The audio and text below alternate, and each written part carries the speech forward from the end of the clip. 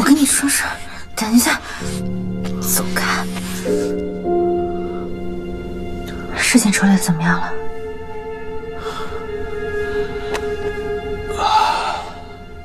荣家上用钱安抚了文春里的居民，这事暂时算是压下来了。但奇怪的是，究竟是谁把消息泄露给报社的？我居然半点都查不出来。那荣定坤呢？荣定坤老谋深算，疑心病重，他肯定知道，我不会傻到用这种方式跟他作对。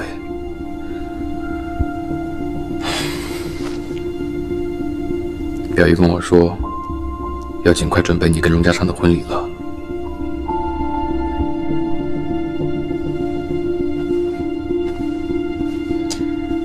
可能是吧。最近，荣定坤跟我父亲确实走得很近。那荣家昌呢？他没有反应吗？他自己的感情都一团糟，哪顾得上我呀？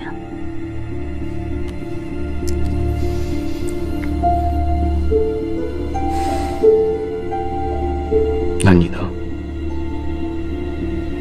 还想跟他结婚吗？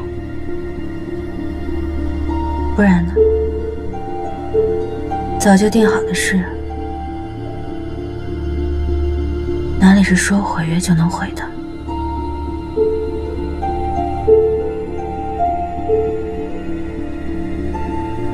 一想到你要跟他结婚，给他生孩子，我就……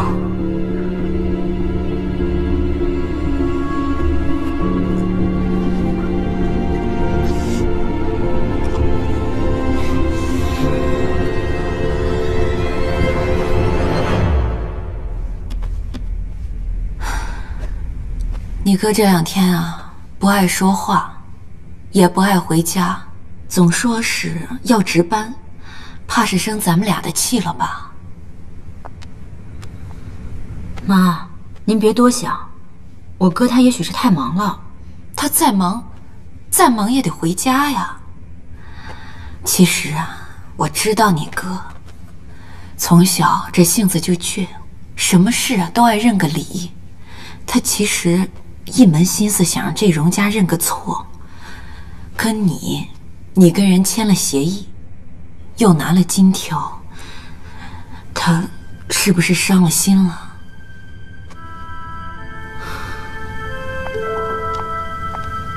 妈，你看，我哥他既然肯买了票陪我去扫墓，说明他心里还是疼我的。等我到了白柳镇，再好好跟他解释解释。周末是你生母的忌日，该准备的东西都准备好了吗？20周年祭，我想给他做一场法事，可连他生养我一场，我却连他的模样也记不清了。想来还真是不孝。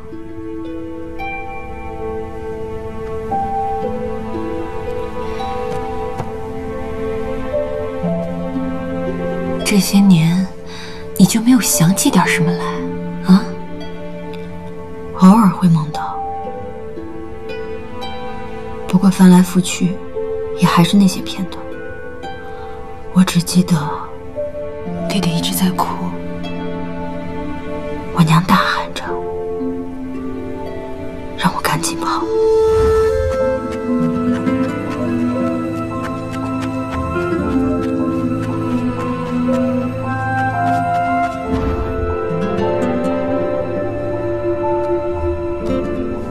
20多年过去了，也不知道我弟弟是不是还活着。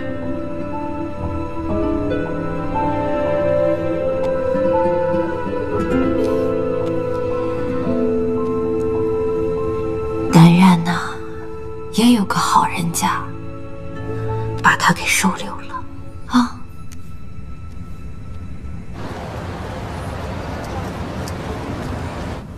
大少爷，冯太太收了金条，当天就把金条换成了钱，把钱存在了银行。想来他们兄妹二人应该不会再闹了。金条送过去，冯先生有说什么吗？小的过去的时候，冯先生还没回来，小的按您的吩咐在门口盯着。约摸着过了1个时辰，冯小姐回来了。不过冯小姐回来之后就一直没出门，这几天买菜都是冯太太一个人。好，知道了。你先下去吧。是。喂，龙少爷，是我，红房子医院的王春华。哦，王护士，我拜托你的事情处理的怎么样了？冯医生买了大后天的2张火车票，要陪妹妹去乡下扫墓。是叫一个白柳镇的地方，但具体给谁扫，冯医生没说，我也不好意思多问。好，我知道了，我之后会再联系你的。哎，好。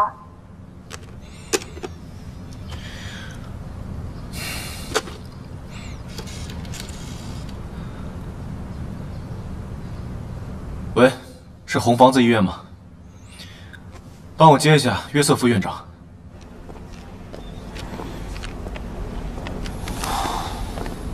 哟，世轩，刚值完夜班，还不回去休息啊？今天啊，要陪妹妹去趟乡下，时间来不及了，我准备直接去火车站。冯医生，亏得您没走，刚来一台大手术，需要您亲自做副手，您赶快准备一下吧。这么临时的吗？啊，不能让文培兄去吗？我之前申请过临时调班的呀。他还有事啊，我可以去啊。那可不行，这可是约瑟夫院长亲自下的命令，指定让您去。再说了，这刘迎春刘医师亲自操刀的手术，多少人抢着要做他的副手。冯医生，这种机会您万万不能错过呀！那你赶紧去吧，啊！王护士，麻烦你一会儿跑一趟火车站，务必啊把这个交到我妹妹手上。好，冯医生您放心，麻烦了。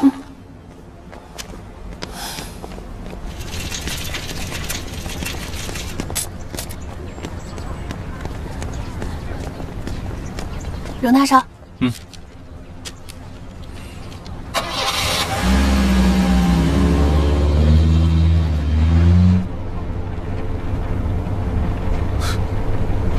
为了你的心上人，你还真是煞费苦心啊！自从那件事之后，他一连几天都闭门不出，我的手下也查不到他的消息，只能从他哥入手了。那你找到他之后怎么办啊？他要是还怨你呢？走一步看一步吧。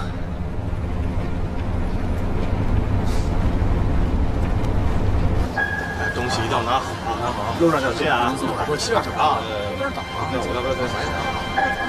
姐，我正想派人找你，你的电话就来了。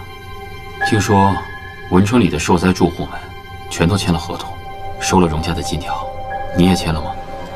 是，那天没想到荣家尚会带着金条闯入谈判。文春里的邻居们在大火里面都损失惨重，面对这样的重金赔偿，难免不动心。我如果不随着大刘签了合同的话，以荣定坤这样的性子，难免会起疑。来出示一下车票。火车站？你要出远门吗？对，我和哥哥去白柳镇祭拜我生母。好，一路平安。再见。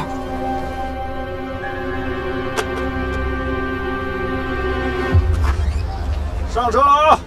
快点上车了，上车了！到南京了啊！南京的列车马上发车了，回去吧，回去吧啊！马上发车了，回去吧，回去吧！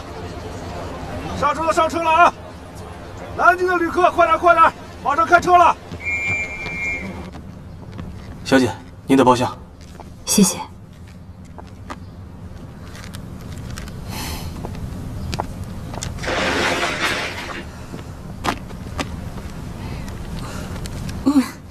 妹妹，你自己一个人出门，家里人也放心呀。我大哥一会儿就到了。妹妹呀，我看你这个哥哥呀，怕是不会来了。哎呦，男人都是这个样的，承诺你的时候呀，说的天花乱坠的，可是到时候……抱歉，来迟了，打扰了。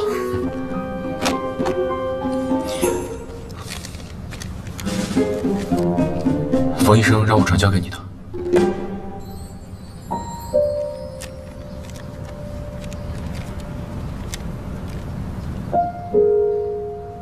妹妹，我还没有见过谁有这位先生生的这么好看呢。当家的，你看看人家这气派，这衣服的做工，哎呦，您这表可真漂亮，这上面镶的是金刚钻吧？那这一颗可就好几百块大洋呢。哎，不知道先生您在何处高就呀？哎呀，你瞧我，您肯定是位少爷吧？对了，我在隔壁留了一间空的包厢。先生，要不带着您夫人去那边清静一下？好，谢谢啊，走吧。不好意思啊。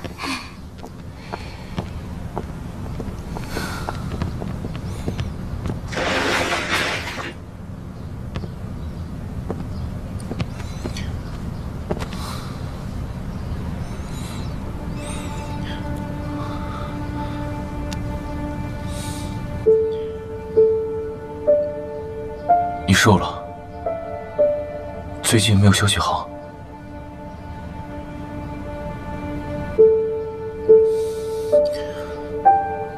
我也没有别的意思，我就是想和你多相处一会儿。你不想见我，所以我就来见你了。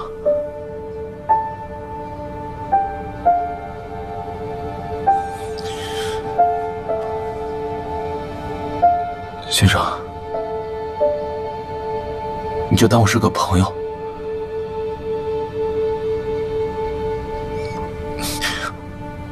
我会试着每天少喜欢你一点，可能过一阵子我就不会缠着你了。先生，就拿出你当时驯服我的耐心来，容忍我一阵子。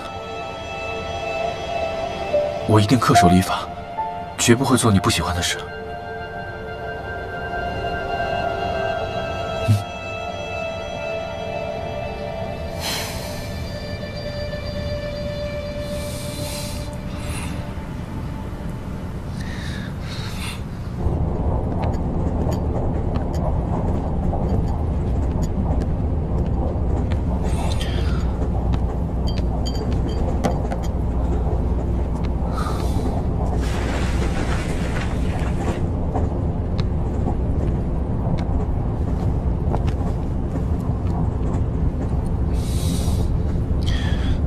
先生，这是进出口公司新送来的巴西咖啡，你尝一尝。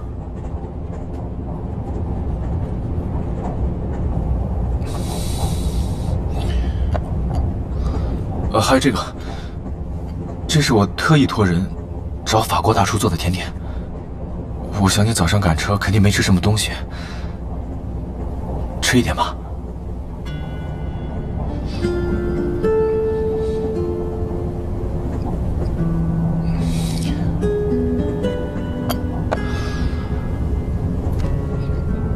先生，我就是想营造一些属于我们的美好回忆。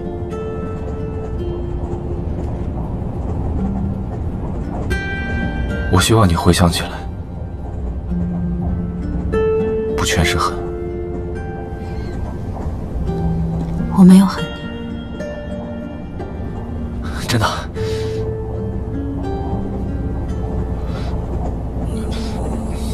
那件事都是我的错，但是我们能不能先把它放在一边？这几天你就当我是你的学生朋友，哪怕是个跟班跑腿，只要你让我待在你身边，我一定会乖乖听话的，好吗？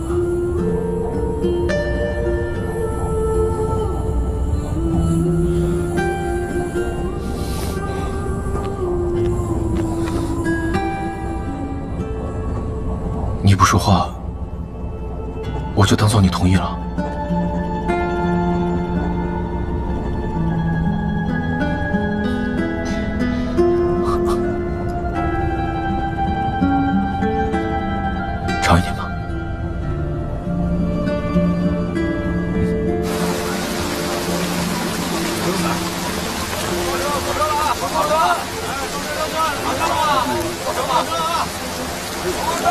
我的车在那边，我送你吧。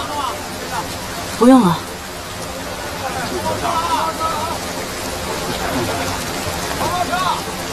您坐车吧，坐车吧。走吧。小姐，您去哪里？给我。哎，您慢点啊。坐车，坐车。先生，您坐车吗？去东风来客站。好的。走好了。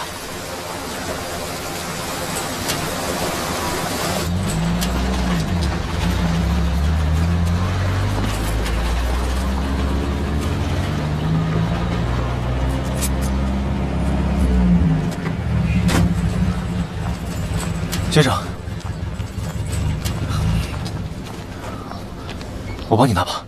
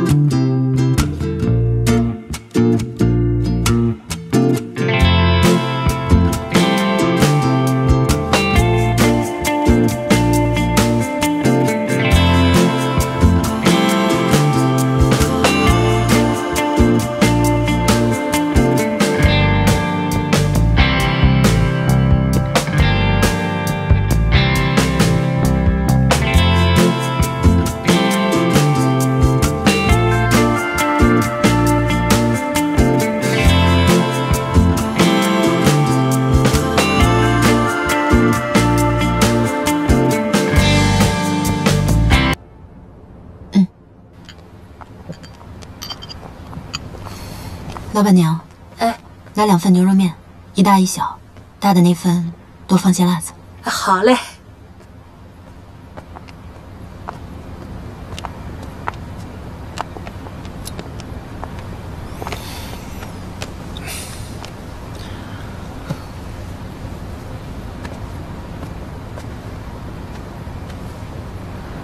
你以前经常来这里？不常来，1年也就忌日来1次。这个白柳镇又破又小的，只怕你这个大少爷会不习惯。我才没那么娇气呢。我以前念军校的时候，每个学期都要去野外训练1个月。那个时候风餐露宿，自己生火做饭。对了，我还记得那个时候去野外打猎，野兔子掏了肚子，然后抹上盐，刷上蜂蜜，边在火上转，然后等它熟了，再咬上一口，哇，那个香甜。对了，下次我带你去曹河帮打鸭子，那边的野鸭子又肥又纯，像你这样没用过枪的小姐，也总能打上1、2只。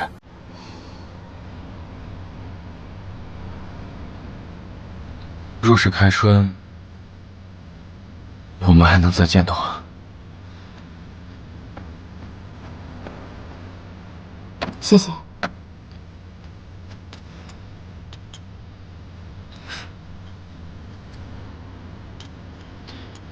想起先生之前给我做的面了，再也没有吃过这么好吃的面了。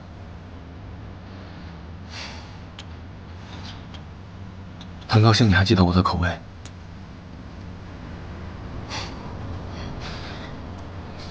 先生，谢谢你。谢我什么？总之，谢谢你。这种感觉真好。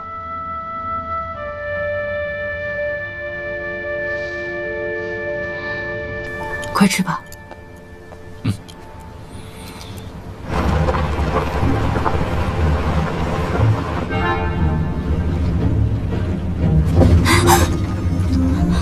没事吧，先生？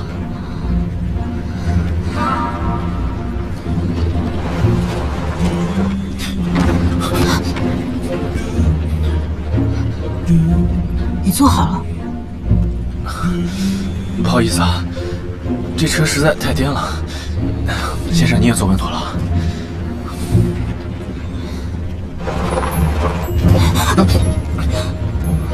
没事吧？喂，你开慢点。对不起，大少爷。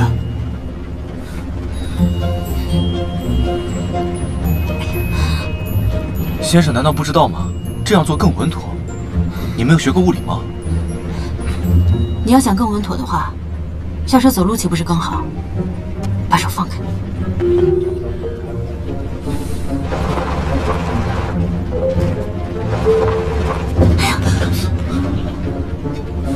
你看，不是我不松手吧？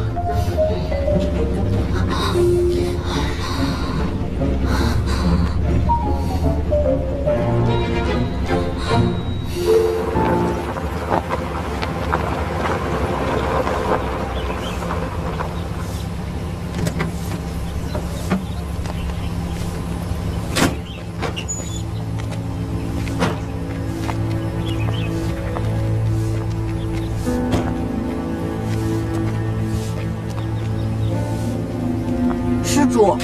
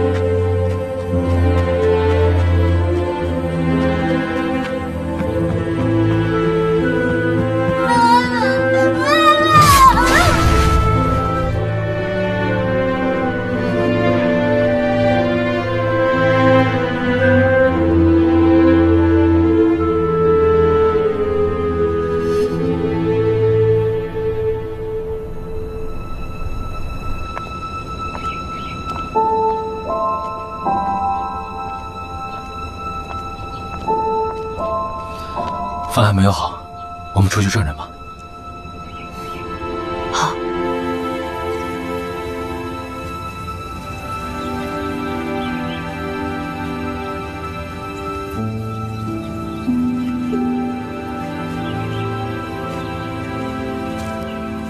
那白氏是你什么人啊？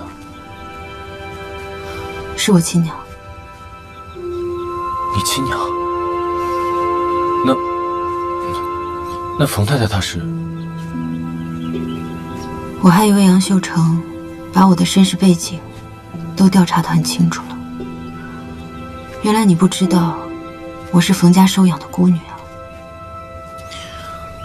啊！我确实不知道，我以为你是冯家亲生的。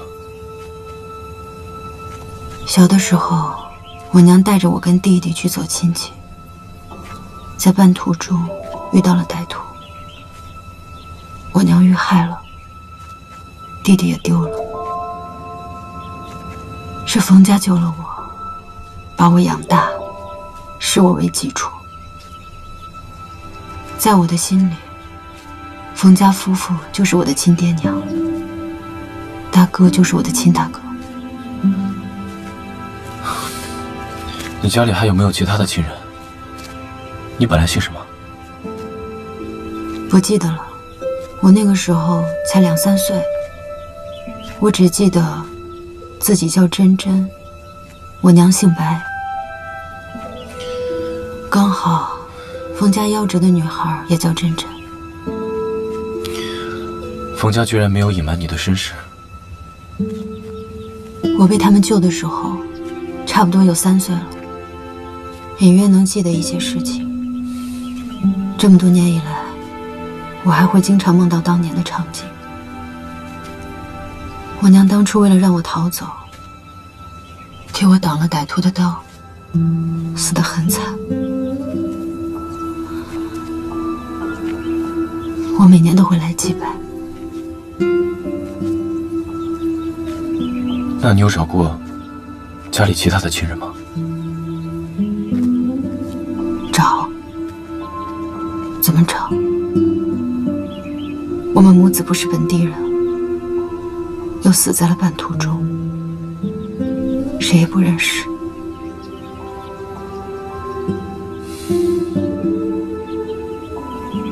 我的命已经算好的了。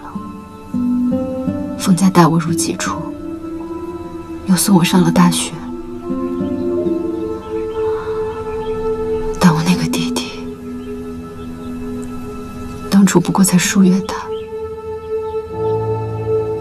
到现在都不知道是死是活。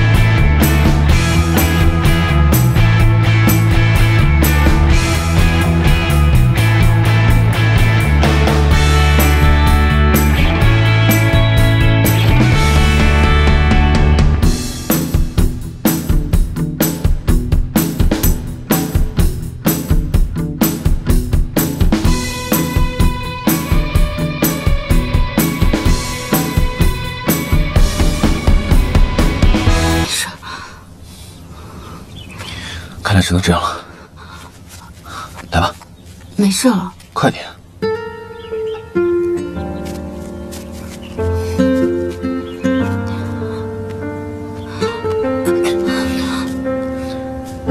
抓紧了。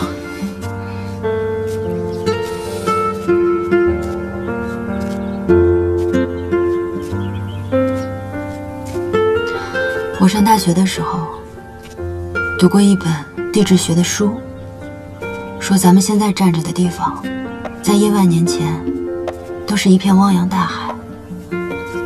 也不知道再过上1万年，这里会不会又变成海了？也许又会变成海吧。世间万物皆有轮回。到时候大水冲过来，什么都没了。到时候如果上海被淹了，我就划着船带着你逃命。不知道你肯不肯跟我走？什么都没有了，我能跟你逃到哪儿去？逃去天涯海角。对了，我应该开着飞机来接你，到时候我们就往有山的高原飞，穿过云层，脚下是汪洋大海，就我们2个人一往无前，飞到世界的尽头。傻瓜，到时候你有你的太太，还有孩子要照顾，我也要照顾我的丈夫，怎么可能坐你的飞机？是啊，快扫兴的。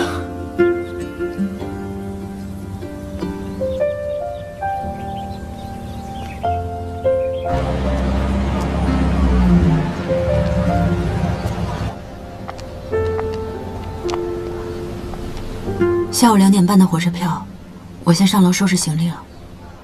好，我在这里等你。